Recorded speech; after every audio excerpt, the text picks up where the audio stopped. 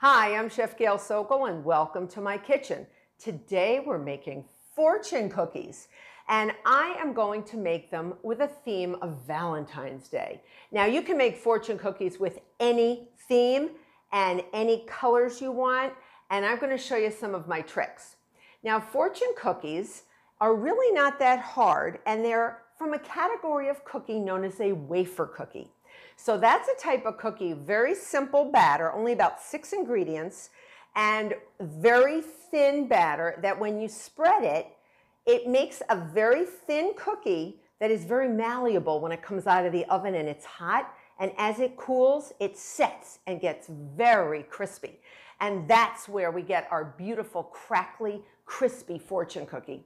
And it's super easy. You might know fortune cookies or a wafer cookie known as a tuile or a tuile, and you can shape them in any shape you want. Matter of fact, I have another video of tuiles or tuiles in French that are shaped into bowls and spirals and spoons, actually like a spoon.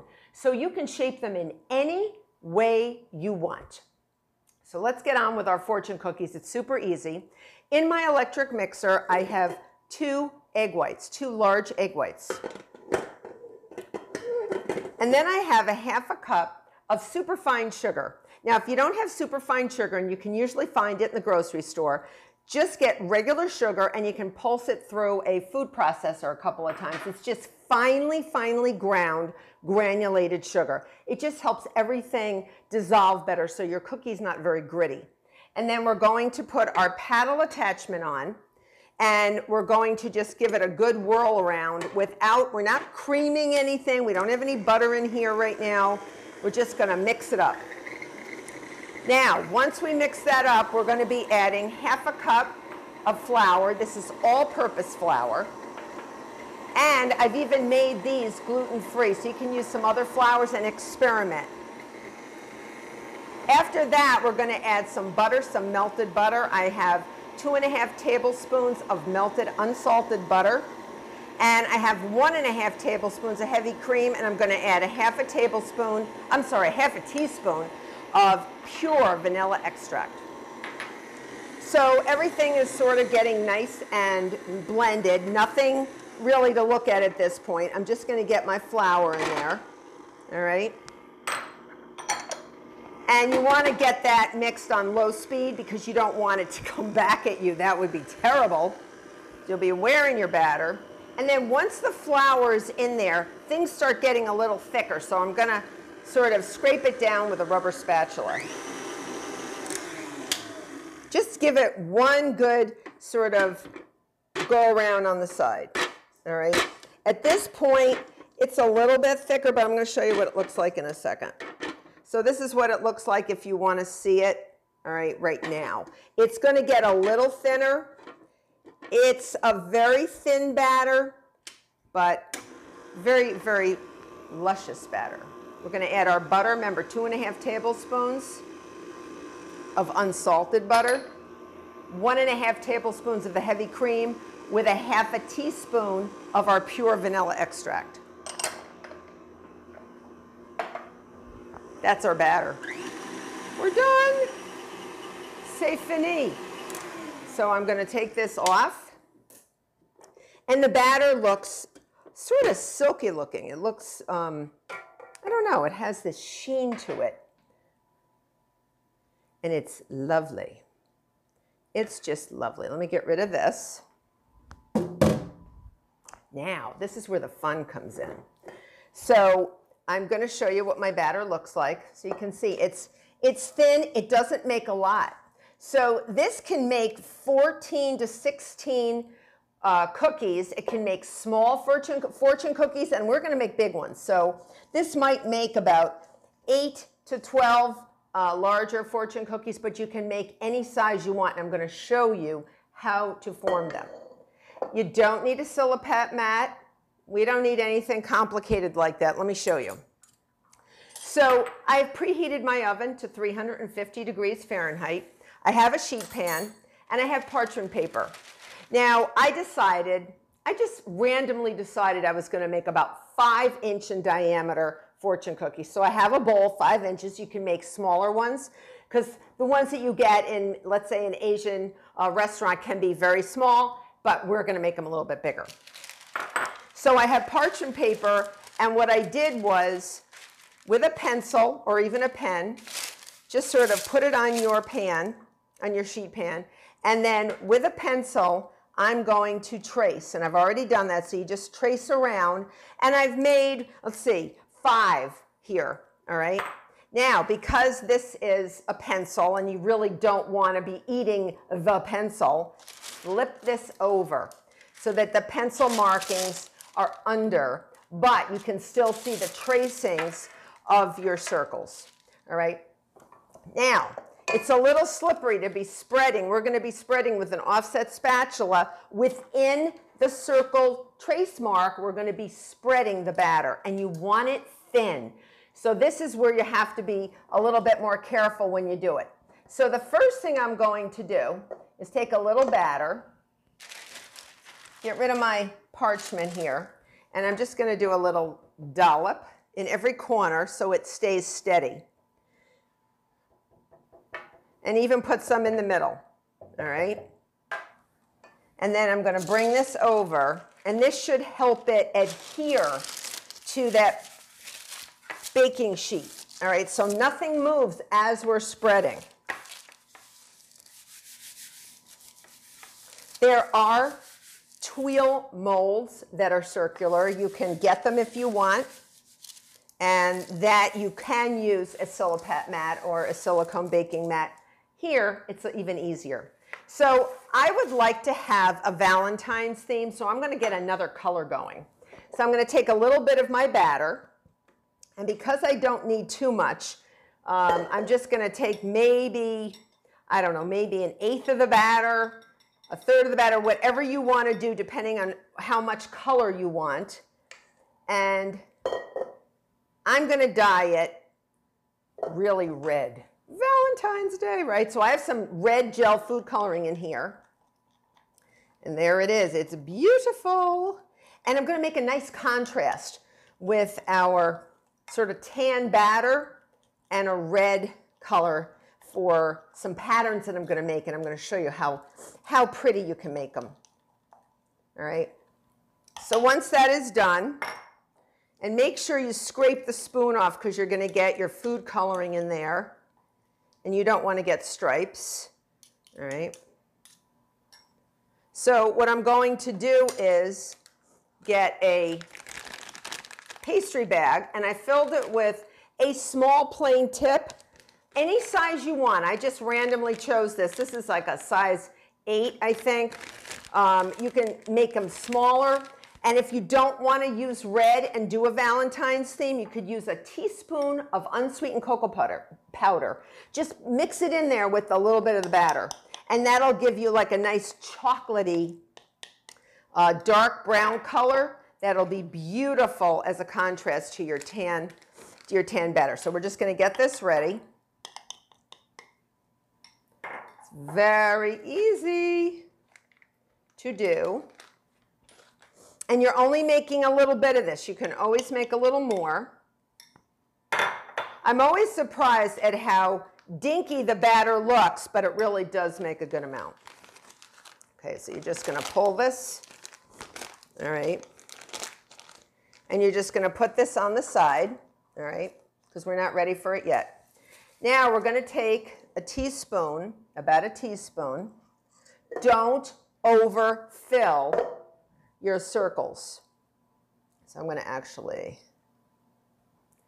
so you're going to put a teaspoon in here.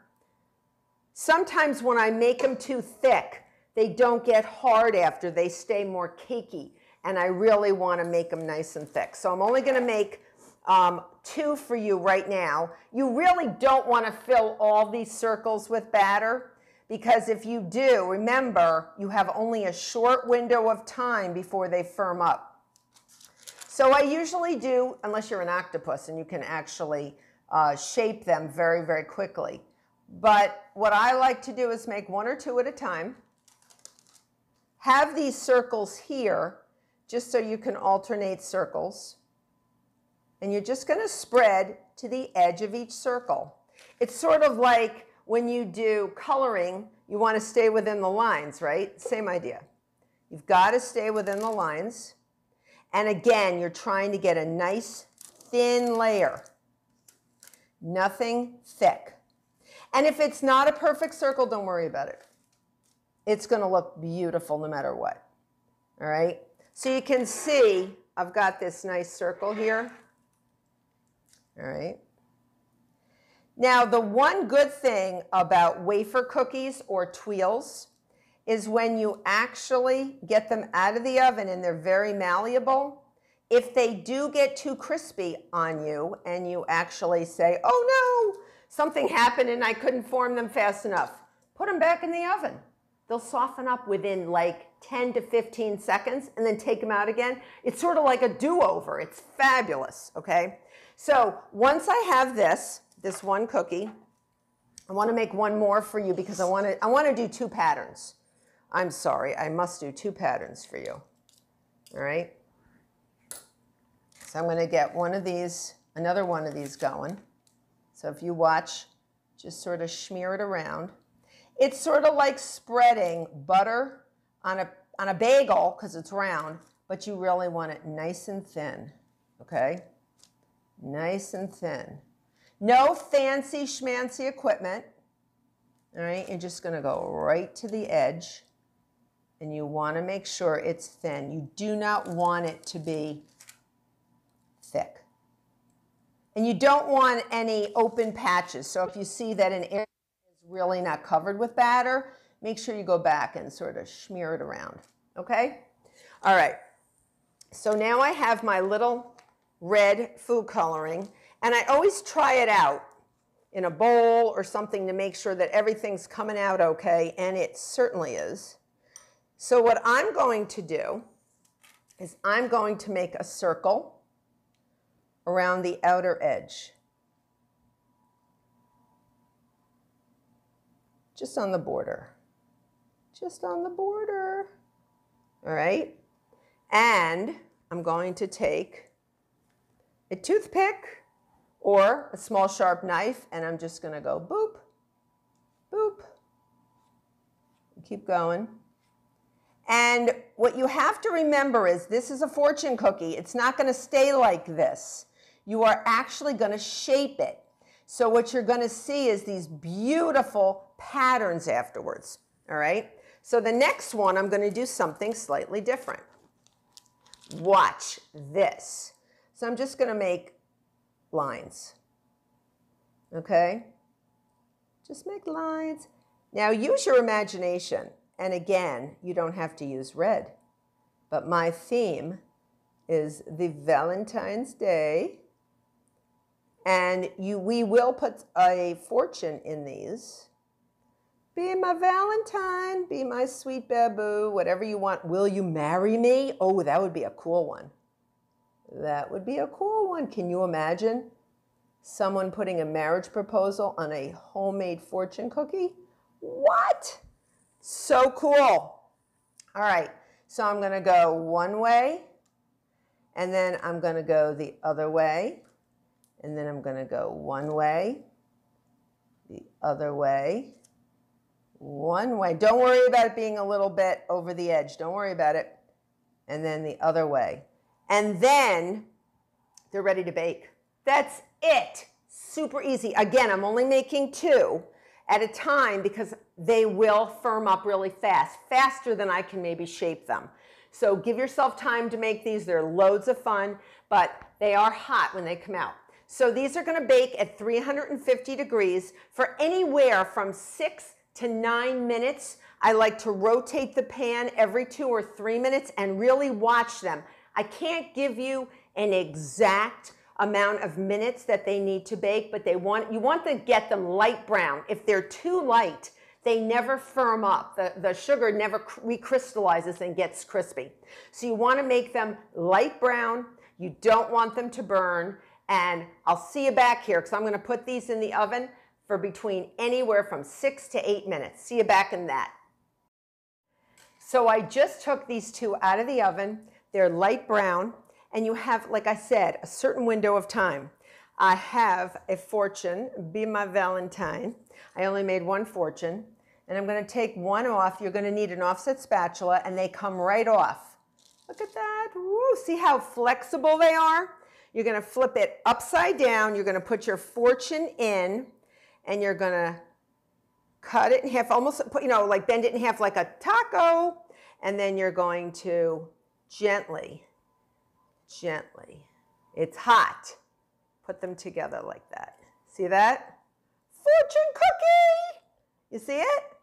You see how pretty? And you're just going to leave it. I do it on the side of a cup.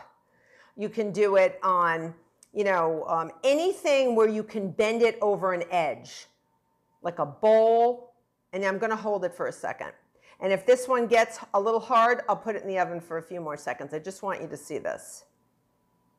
Now, this is going to get harder every time I wait. The longer I wait, the firmer and crisper it is.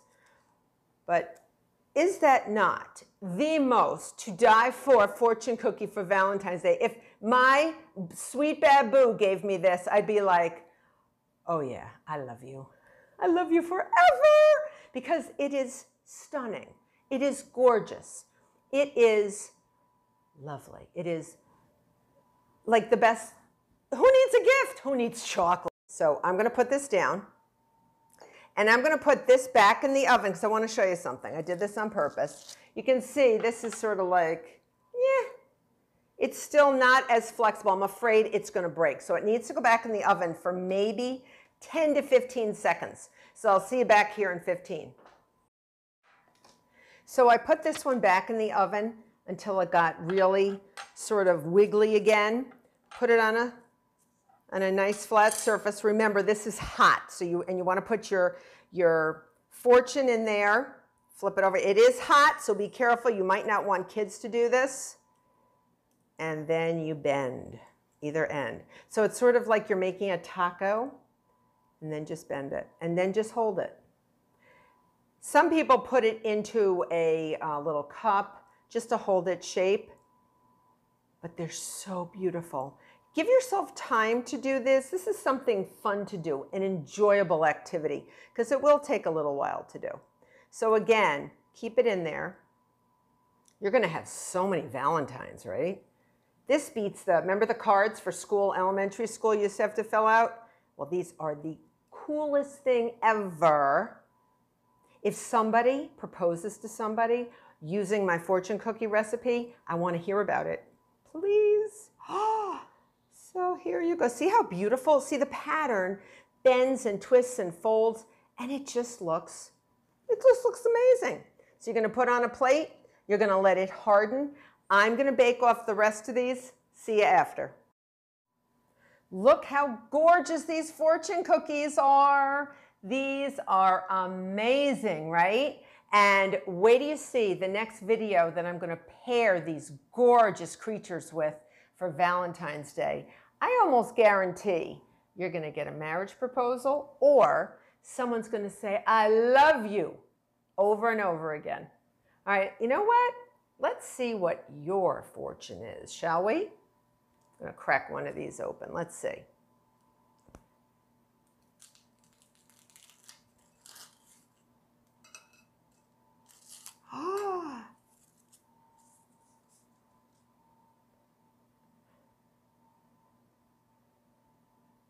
I hope you become a subscriber. Till next time.